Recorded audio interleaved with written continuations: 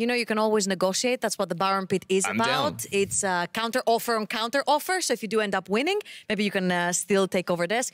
And talking on winning and going a little bit more serious, I think the most anticipated match today is Yike versus Bo. For sure. What is this rookie bringing to G2? And everyone is so hyped about him. A lot. I've compared him a few times already to Spider-Man joining the Avengers. Spider-Man, okay. You know, so we have those four veterans, sorry, really experienced with a lot of achievements and everything. And you have the little kid coming in the middle with big eyes, like, oh my God, I'm surrounded by the big guys. He did save his girlfriend a couple of times. No spoilers. Yeah, that happened for sure.